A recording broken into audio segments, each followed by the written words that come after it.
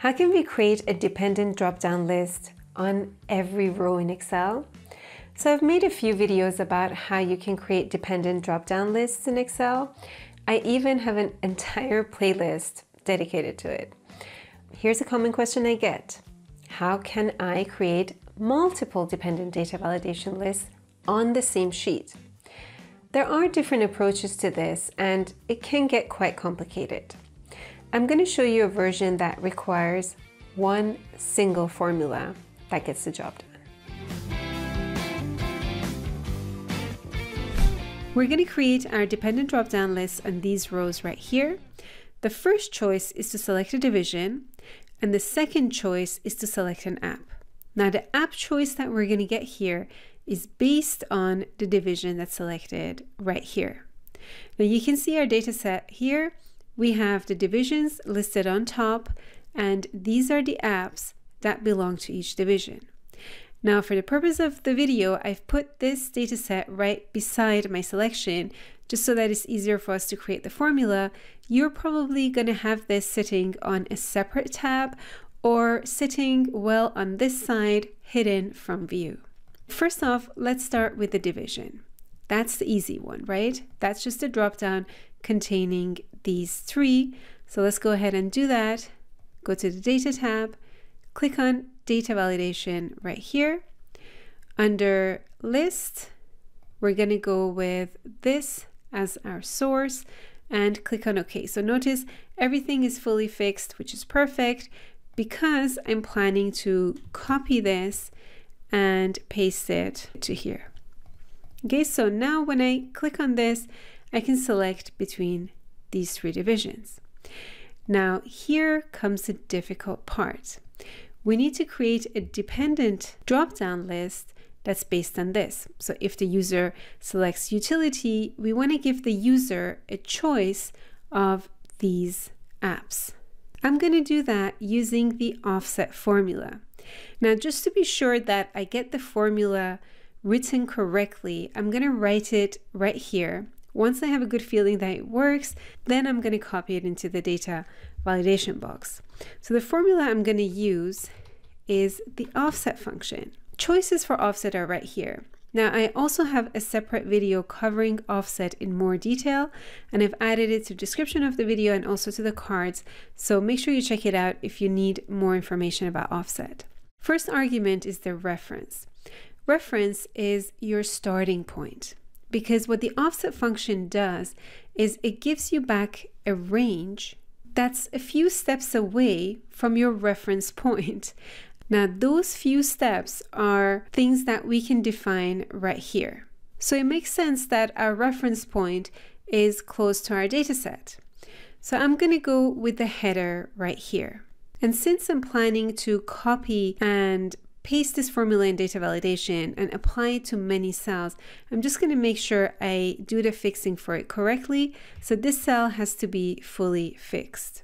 Next one is the rows. So how many rows do I want to move down? Well, the apps actually start one below the reference point, so I want to move one down. Next is the column. How many columns do I want to move across? Well, that depends on what the division is, right? If the division is productivity, I don't want to move anything, I want to stay here. If it's utility, I want to move 2. To get that number, I'm going to use the match formula.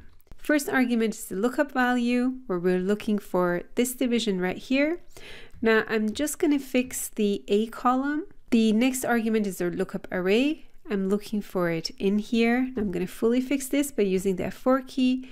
And then I'm looking for an exact match, so a 0 here. If I just highlight this and press F9, if it's utility, I see a 3, right? Because it's the third position. So here's the thing, the match function starts to count from the first one. So the first one is a 1, a 2, a 3. Offset is a bit different. It starts to count from 0, 1, 2. So a 3 for offset would be outside the range here, which means that we have to make a correction to this and take away 1 from the result of the match function, because this will give us a 2, which tells offset move 1, 2. I'm just going to press Ctrl Z to go back. Okay, so until now, we know the right column. Now here's the tricky part, the height. So we went one row down and we know which column we're on. So we're actually at this moment sitting in cell H6. Now just to double check that, let's give a height and a width of 1, 1, which means give me one cell back. A height of 12 or 15 would be give me 15 cells back. But I just want one cell just to double check that I'm really sitting in commuta right now. So I'm going to close bracket, press enter, and that's commuta. So if I change this to game div, I see fighter. Okay, so until now, everything is working fine, but I obviously don't just want to have one cell back. I want to have all of these back. Here's the other challenge that we have. The first list has 15. Then we have a bit less. I think this is 12. And then we have 13. If I give it 15, I'm going to have empty cells on the bottom of my dropdown. Now, if you don't mind that, you can go ahead and fix this to a specific number. If you want it to be restricted, it's a bit tricky. So I'm going to show you both. Now, just to demonstrate, let's change this to 15. If I go into formula bar and I press F9, I can see all the apps listed here. The last two are showing as 0 because they're empty. I'm going to press Ctrl Z to go back. This means that my formula works so far. So what I'm going to do is copy this. I'm just going to press Escape to leave. And now I'm going to go to Data Validation, go to List, and paste my formula in there. And then click on OK. Now when I click on this drop down, I have commuta all the way to the end, but I see these empty ones as well. So let's just make sure this works until now. I change this to game. I go here and I see game apps, but I have these empty ones on the bottom right there. So now let's deal with those empty ones. Let's restrict the list that it's the correct size for each division. What this means for us is we need to get this part of the formula that we fixed to 15, we need to get that part dynamic. So let's find a formula that gives us a correct count of apps based on the division selection here. Once we've figured that out, we can replace that 15 with our formula. So I'm just going to test it out here. There is the formula, the count A formula, that's going to count the text values we have sitting in these cells. So what is this going to give me? 15. If I point this to this part here, what am I going to get? 12, right? Because I have 12 text values sitting in this range. Now I want to make this dynamic so that this range is based on this selection right here. Which formula can I use to do that? The same formula, right? I can use the same offset formula to get this effect. So let's try it. Let's do offset. Let's start off where we started before. I'm going to fix that reference. Then is the number of rows we want to move down. We start one below. Is the number of columns we want to move. That was the match function. We're going to look for the division here. We're going to fix the column.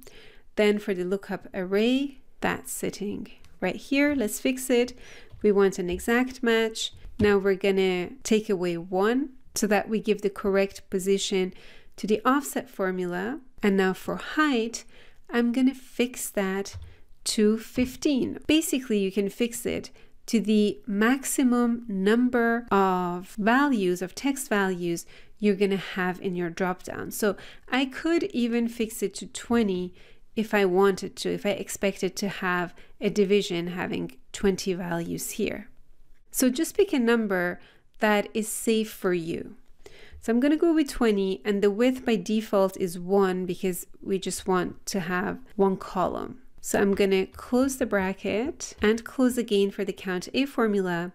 And when I press enter now, what will I see in this cell? 12, right? Because I'm pointing to the game division. Let's just double check that this is dynamic. If I switch to productivity, what should I see? 15. That works. And utility, I see 13, right? So now my count formula is dynamic. which is perfect.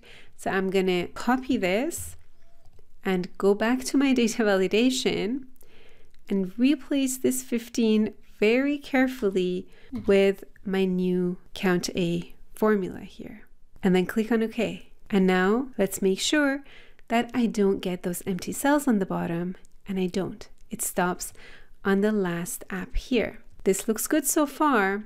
Let's just copy and paste the data validation to this range here. So I'm just going to copy this, right mouse click, go to paste special, select validation, and OK. So now I've just pasted the validation.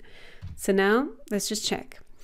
I'm going to go select productivity, and I see the apps that belong to productivity all the way to the bottom. So let's just make a selection here. Now let's go and select game. And now we should see the apps that belong to game. And let's just check. We stop at arcade. Okay, so we used an offset formula, and actually we used two offset formulas. With an offset and an offset, we were able to create multiple dependent drop-down lists in Excel. Okay, I said one single formula, but I didn't say it was going to be simple. I just prefer this approach to using a combination of other approaches, like using indirect or substitute. I just find it easier to use a single formula instead. Now I hope you enjoyed this video. If you did, give it a thumbs up. And if you aren't subscribed to this channel, consider subscribing and hit that bell so that you can get notifications when I put out new videos. And I'm going to see you in the next video.